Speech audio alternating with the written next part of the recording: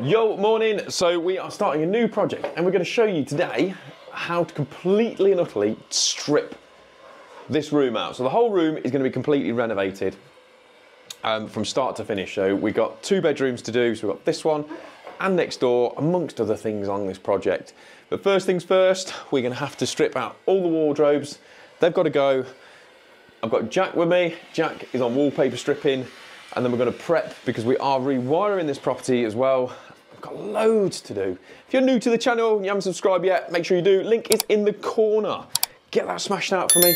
Let's get stuck into the video. So first things first, we've completely emptied the room bar the bed. We can't take that out at the minute because we have nowhere for that to put it. So we've took all the furniture out. We've gone through with the customer where they want things. There is a socket down there.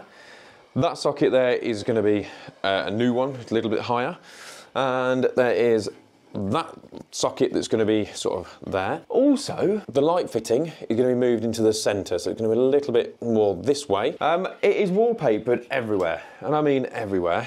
So what you're going to need for that is one of these, a wallpaper stripper. So you can buy really, really expensive ones. This is a standard one, which you can get from a retailer that is pretty much in every single town. You need one of these, you need a jack, you need one of those, and you're gonna need a scraper. So Jack is loosening up all the adhesive underneath, and then he's gonna be slowly scraping, living his best life, doing that all day, enjoying. So for me, I've got to take down these curtains first before they get ruined, because they're gonna still be in use after this is done for a little while, until the windows and shutters and all that lot are sorted. First job for me is to drink me brew. Beautiful. The other thing we've noticed is this radiator is leaking. It's leaking out the side and it's stained all the carpet. Now, just to point out, the carpet is all being completely replaced. We don't have to worry about that. That's fine, it's going. We haven't got to worry. So one of the other jobs, we're going to be chasing all these pipes into the wall, getting rid of this boxing in here that all leads up. I'm just going to point out it is a bungalow, so it couldn't be nicer. The radiator is going to be changed as well for a double because the client likes to keep the room nice and warm.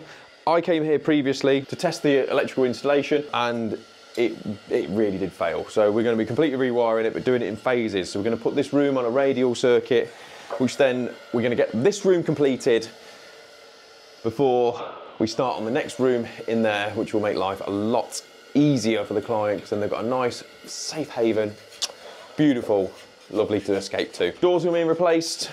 That one, oak doors are going in.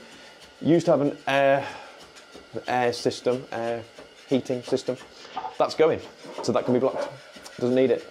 So Jack is getting really hot in here. It is getting really hot in here. So let's open these windows because it's going to be ridiculous for me to work in here. And let's start stripping out.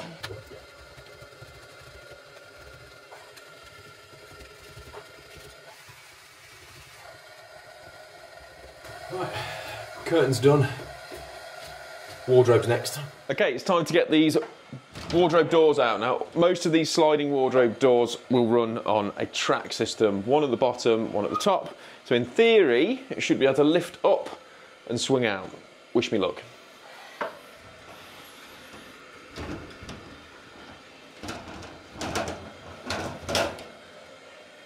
Perfect. So what I'm going to do is I'm going to strip all of this out. Going to stack it over there, and then you need to grab yourself a jack, and then Jack will take them outside and stack them neatly, ready to go into the skip.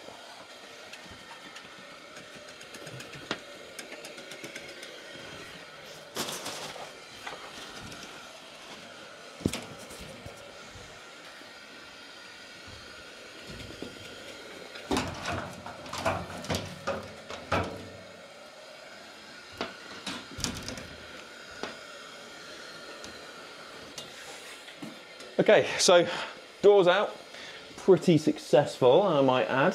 So on a couple of those, there's a little crack in the glass, and need to make sure that when you're carrying those out, they don't splinter or shatter. One way to do that, you can put some tape around them to make sure that it doesn't damage any further. So these are a pretty standard issue wardrobe system with no backs on.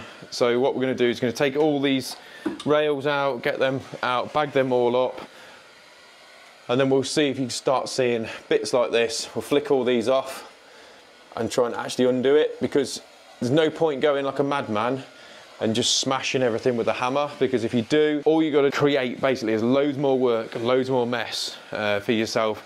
You don't need to do that. We'll take all these apart properly, all the shelves off, end panel, and then there's a plinth at the top that will need to come down.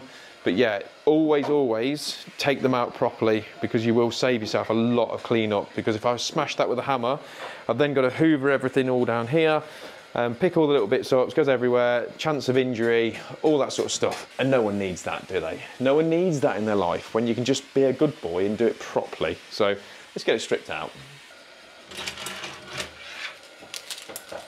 More hangers. Oh, I knew I'd left my net somewhere.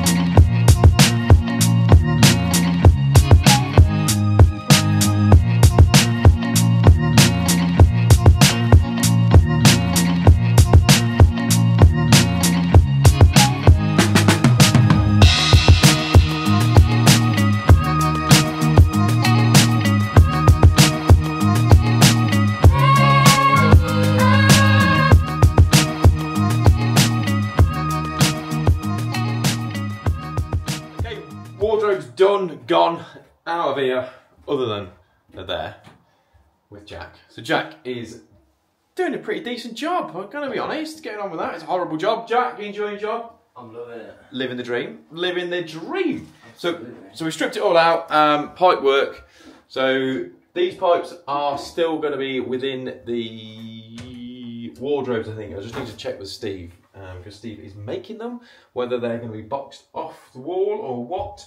But down here, so down here we've got the pipes that essentially from that point there would need to be chased into the wall if they can stay, because the radiators themselves, so this will be my flow and return, and there's a radiator on the other side of the room which will be exactly the same. So the problem is we don't want to be killing off all of the water feeds to that room as well, because that would be very, very cold. Architrave and skirting board all to come off, so that will be all done in a moment. I've got a new wrecking bar, which is supposed to be amazing for this.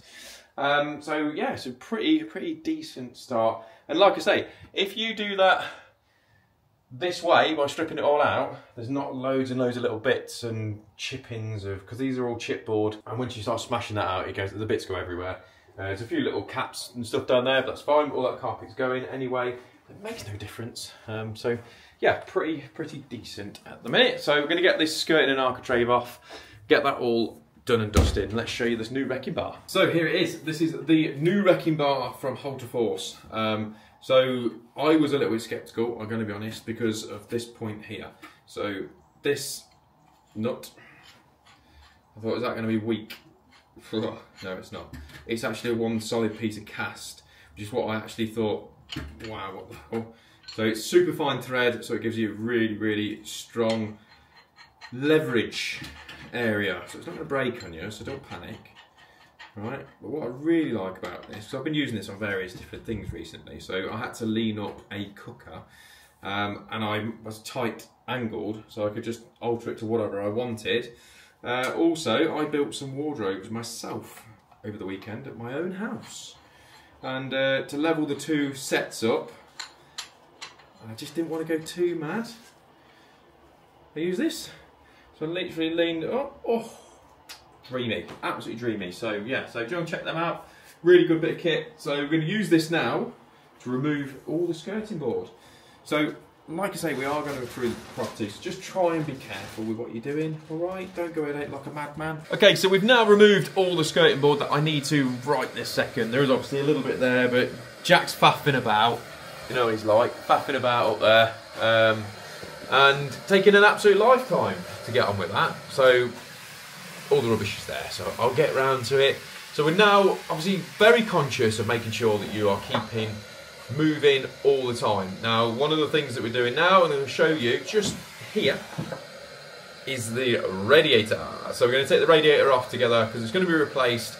It's corroded on the ends anyway, and also the client likes it warm, as I mentioned earlier. And we're going to put a double one on. Also, we've got to chase the pipe work in, but first things first, they're going to show you the easiest way on how to remove a radiator. Because we are in the depth of winter, you need to make sure that the radiators are turned off. So making sure your valves are closed, which we closed earlier on, and this side is obviously closed off. Beware, sometimes they fail and they don't actually shut off.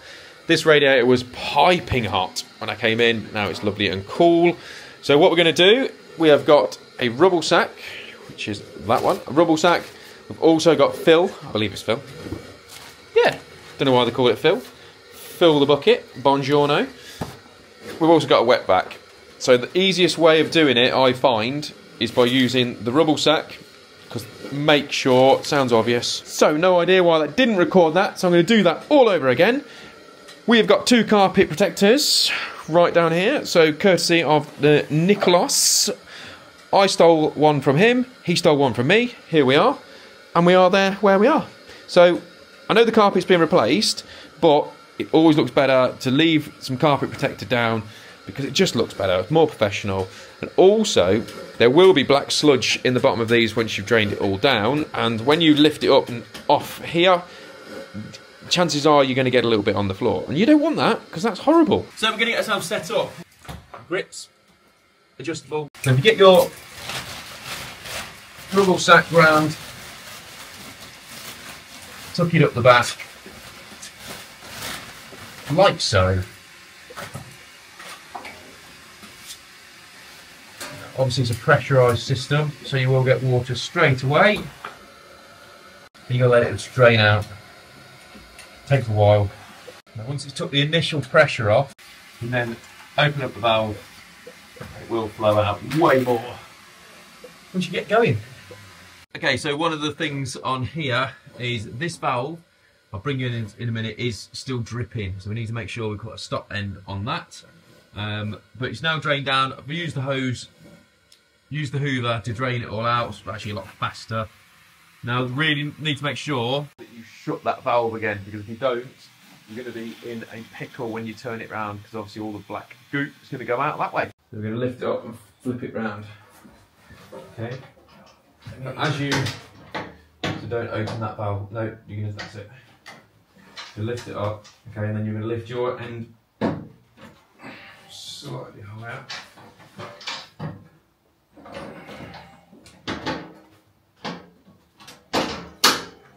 So lift yours up a tiny bit, mate.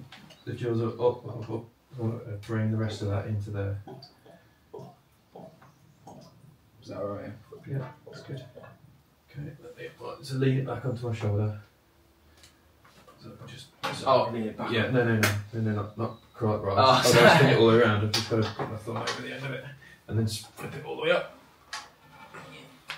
And that's the best way of doing that. Okay, and we'll take that straight out. Okay, so radiator's off. That's good, nice job. There's no black marks on any of the carpet. So we emptied that. So as you just saw, Jack lifted it up, got it into the bag of dreams, emptied that out. So if you can just see, there is a little drip. And that is because that is not shutting off properly. So what we're going to do, we're going to put some blank caps on. Now I could have a proper cap, but if you haven't got a proper cap, I'll show you how to go about it. We'll sort that out in 2 seconds. Then we'll get these brackets off the wall, and then we're ready pretty much. So then Jack can carry on stripping all the wallpaper out and get that all gone. And I can get the skirting board off. But the pipe work, I'm going to have to figure out a way. So yes, we can box in all of that. When we're doing the wardrobes, that's fine. But I've got to then think about next door as well, because obviously the radiator is, as you can see from the pipework down there, it feeds off into that room. So the flow and return are connected into both of those rooms. Fan-dabby-dosa. Right, okay, so we're going to now cap this radiator off, because also if for some reason this room drops below freezing, that valve technically will open anyway, which is not very good. So you need to have a bit of copper pipe. This is Makeover. don't need it that much. So we put that into 2 halves. You're going to need some push fit stop ends. And the reason why, yes, you can buy caps, but I haven't got any caps with me, so this is another way of doing it. You're going to need new nuts and an olive, and that will do you. So you could use some paste around there, but there's literally no point because I'm going to be chopping all this off.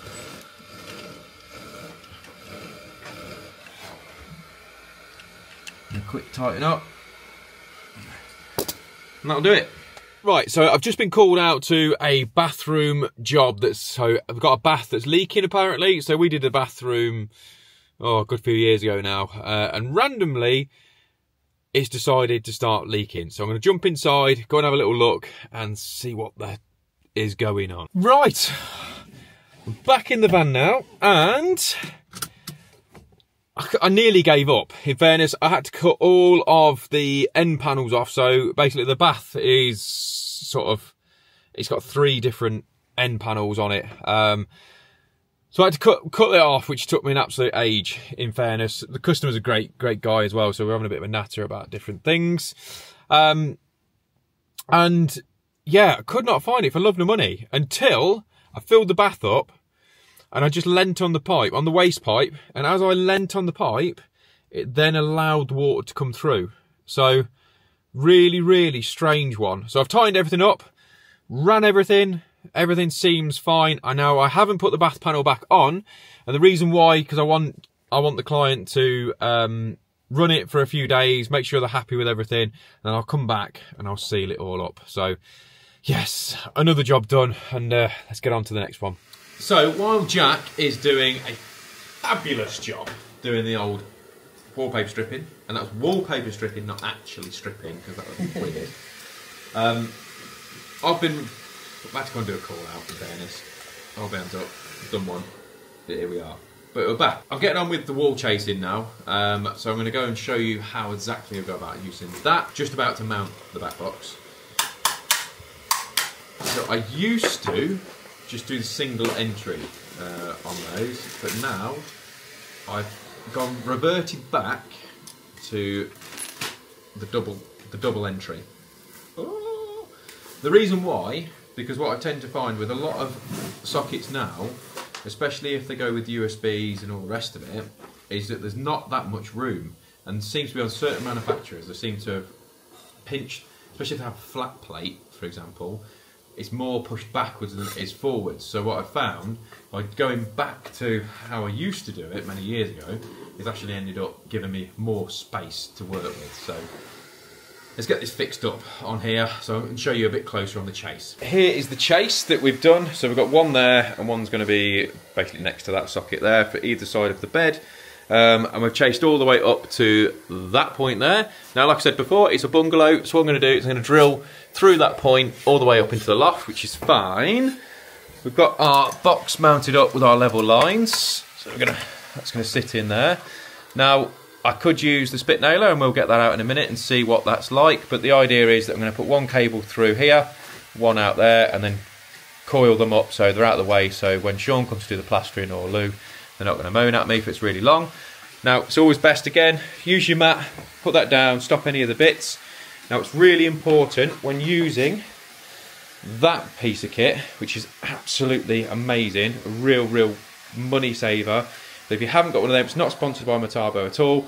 I wish it was, because they can send me a new one by all means. Really important, and I mean this, is to use your PPE on this. So dust mask, and I've got my glasses on my noggin, and they don't stay on there. I know what you're thinking, yeah, they just live on there, but no, do wear them, and also ear protection, because it is really loud, and although it does take 99% of the dust away, you don't really know what it is. So just good practice.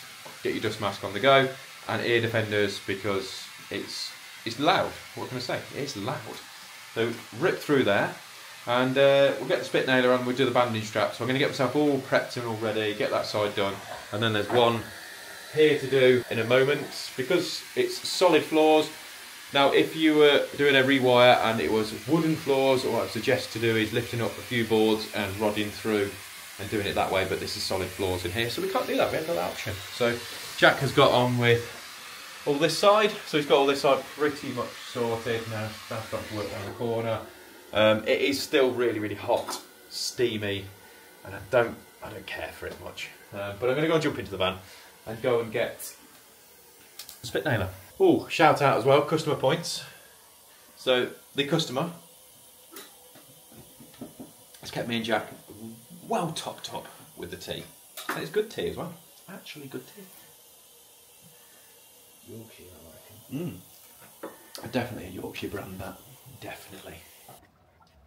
Naturally, it is horrible weather. Why wouldn't it be? So we need that. Let's go. Okay, so we've now got the last chase sorted-ish. So we're just going to put the banding strap and stuff in. I've got a last few to do, but I thought I'd show you, just in case you haven't seen this. So you get your banding strap and cut it off. 5 holes is what you want. 5 holes is what you want. To double check that then. Form it over slightly, so it's nothing too, jazzy. And then you fire that in. So depending on what your substrate is, it's whether you go straight into the block, which is fine, so it will do that if it holds, or straight into the mortar line. Now the mortar line on here is really solid, so I've used the mortar line.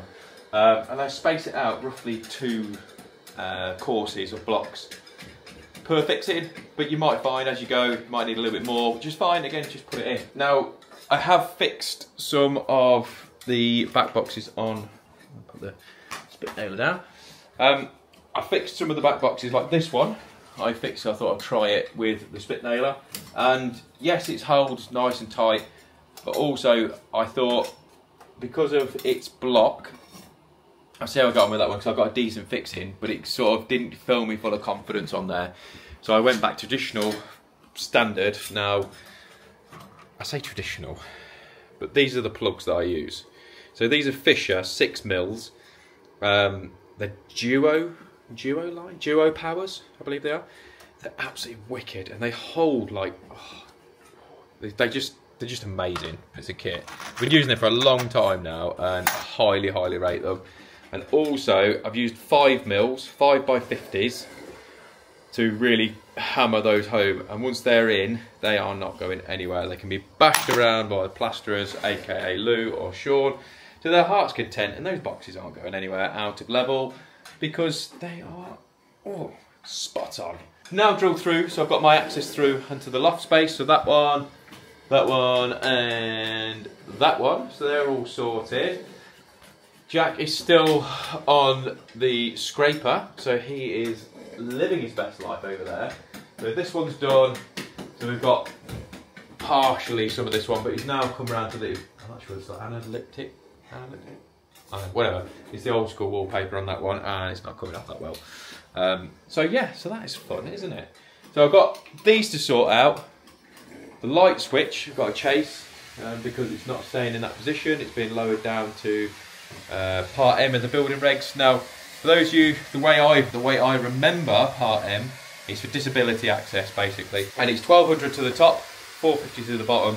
And because we're rewiring the whole house and it's a bungalow, people with mobility issues and stuff like that just blast through following that, and it makes a huge difference. Because if you are, a senior year, it makes a big difference. You haven't got to bend down so much. It's not compulsory, so you don't have to. It's only compulsory on new builds or new extensions, things like that. But it's obviously always put out to the client for us as well. What do they want us to do? And yeah, most of them always go, yeah, just get on with that. Get it to Part M. Let's comply with all regulations. And then the last thing we've got to do in here for me, well, lecky wise anyway. So I'm going to move that further down that way because it's a little bit too this end, and the client wants it moving into the centre. But again, what I'm going to do is we'll kill all the powers off. That'll be tomorrow now. We'll kill all the powers off and isolate those off in the roof, and then eventually they'll be dead and gone. So we'll put them in some Wago boxes and get rid. But it will mean that this dark room is going to be very dark. So it means new lights. New lights to be fitted, well, installed for the old site lights. That's exciting, isn't it? So stay tuned for tomorrow and you'll see those. So yeah, so we're at that stage now. I'm going to mark out for the light over there, the light switch, and we'll get that one chased, and then that's the electrical chasing done.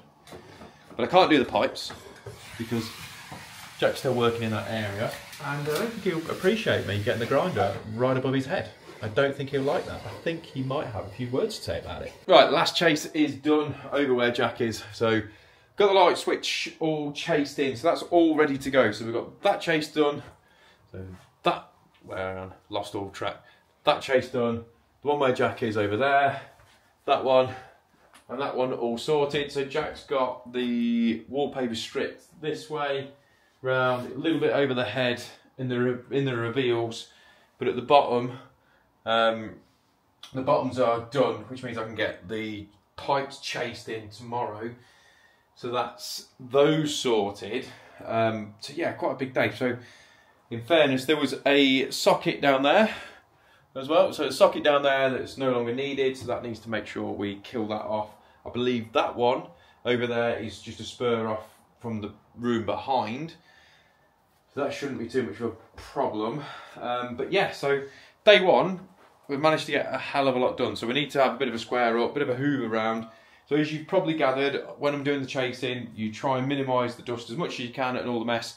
But what I tend to do is hoover up as you go in. So as soon as you've done one chase, get it all hoovered, get it all squared away.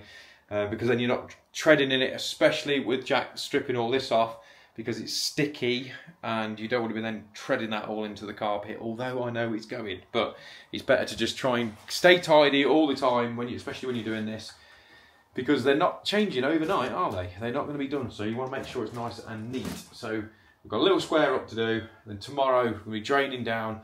And now it's a good habit as well at the end of the day is making some notes on what you need to, one, to get done, and two, if there's any parts and stuff that you need to get sorted for the next day, because it's something that's overlooked massively, and make sure nothing's forgotten, because you can't remember everything. It's not normal if you do. So I hope you've enjoyed this video, and if you have, make sure you subscribe. The link is in the corner. Turn your notifications on and join me tomorrow when we get on with chasing out some more stuff, the pipes draining down, and also how to run a new radial circuit for the bedroom.